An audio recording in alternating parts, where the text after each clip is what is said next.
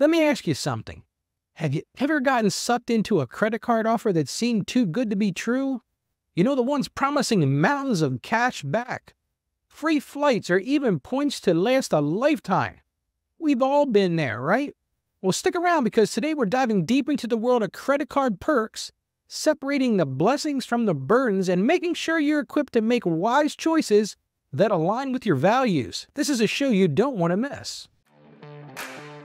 Welcome to the Ask Ralph podcast, where listening to an experienced financial professional with over 30 years of experience can help you make sense of confusing questions, current headlines, and industry trends about taxes, small business, financial decision-making, investment strategies, and even the art of proper budgeting. Ask Ralph makes the complex simple by sharing his real-world knowledge from a Christian perspective with all things financial. Now here's your host, Ralph Estep Jr. Hey everyone, and welcome back to the show where we tackle your financial questions from a place of faith. I'm so glad you decided to spend a few minutes with me today. We bring content just like this every day, so I encourage you to subscribe and follow the show. Now, before we jump in, a big thank you to everyone who tuned into yesterday's episode. We talked about overcoming the fear of retirement. It was a truly powerful conversation, and I hope it provided some peace and clarity as you plan for your golden years. And make sure you come back tomorrow. Tomorrow, I'm going to be tackling a topic that's close to my heart, and that's explaining FDIC insurance and how your accounts are protected. That's those accounts that are in the bank. It's essential knowledge for every Christian steward, so you don't want to miss that. Now, today's topic is close to home for many of us. It's those credit cards. They can feel like a double-edged sword, can't they? On the one hand, they offer convenience. They offer rewards and even a safety net in emergencies. On the other hand, they can lead to debt. They can lead to deep stress and truly a sense of being trapped. As Christians, we're called to be wise stewards of the resources God has entrusted to us.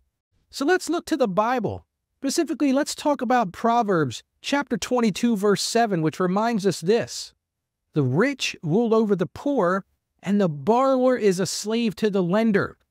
This verse isn't condemning credit cards outright, but it's a powerful reminder to approach debt with caution and strive for financial freedom.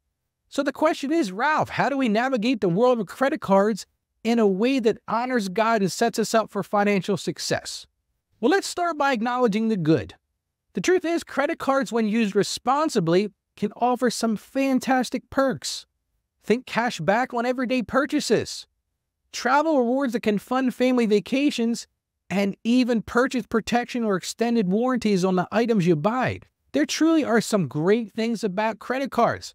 But here's the catch, and it's a big one, folks. Those perks come at a cost. The truth is, credit card companies aren't charities. They are not looking to give away the store. They're businesses, and their goal is to make a profit, and they want to make a big profit. They do that by enticing us with attractive offers, hoping we'll overspend. I mean, that's the goal, folks. They're hoping we carry a balance, and they hope we rack up mega interest charges. That is their goal. We need to be clear about that. So how do we avoid falling into these traps? Well, here are some practical tips, my friends. Number one, this one is going to be difficult, but I stand by this 100%. And that is treat credit cards like debit cards. This is crucial. You should only spend money you actually have in the bank. If you can't afford to pay your credit card balance in full each month, it's a sign you're living beyond your means. In my practice, when I meet with people to do financial counseling, it amazes me how many people use that credit card when they don't have the money to pay that balance at the end of the month. Now, the truth is there are emergencies. There's things that happen from time to time, and I get it. But that's another reason to build that emergency fund. So let's look at number two, and that's read the fine print. I know it's tempting to skim over those pages of tiny text. I've done it myself. How many people are going to sit there and read page after page of all these things? But trust me, it's essential. You've got to pay close attention to interest rates. You got to look at whether those interest rates change if you miss a payment, or maybe they change after an introductory period. You also have to look for annual fees and any other hidden charges. These things are all in that fine print, so you got to take time to read them. Number three, compare, compare, compare. Don't settle for the first credit card offer that lands in your mailbox. This is something you can shop around for, especially if you honor your credit and you have a good credit score. This is a great time to compare rates and rewards programs and choose a card that aligns with your spending habits and financial goals. You might look for a card that works for the areas where you spend money the most. If you're one that travels a lot, then you might look for travel perks. Number 4, negotiate. Did you know you can often negotiate lower interest rates or waive annual fees? The truth is, folks, it doesn't hurt to ask. These credit card companies have a bunch of people working in their retention where they're trying to keep you with their card. You can be polite but firm and be prepared to walk away if you're not getting a fair deal. Number 5, beware of temptation. Trust me, I've fallen into this myself. Credit card companies are masters of temptation. They bombard us with shiny offers and make it incredibly easy to overspend. Set spending limits for yourself. Track your purchases and resist the urge to impulse buy. As we talked about, if you don't have the money, then don't put it on the credit card. Remember, friends, financial freedom is about so much more than just accumulating wealth.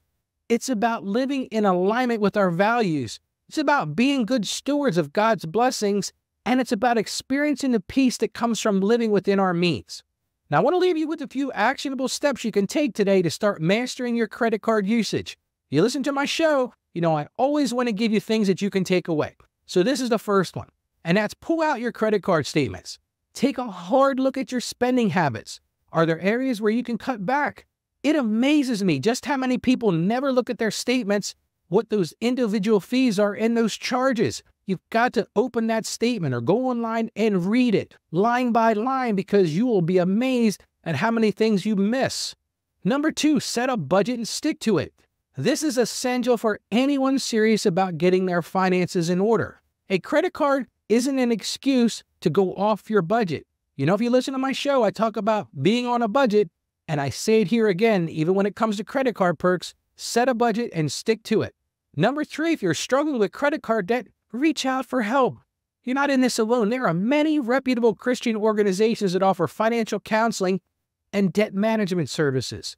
You do not have to go through this alone. I did a show just a week ago about debt management and bankruptcy, and I'll encourage you to check it out if you haven't already.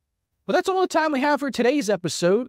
I hope you found it helpful and encouraging. Remember, managing your finances God's way can be a journey, but it's a journey worth taking. For more resources and to join our community of like-minded individuals, visit our website at AskRalphPodcast.com, and don't forget to subscribe to the podcast and share this episode with anyone who might benefit from it.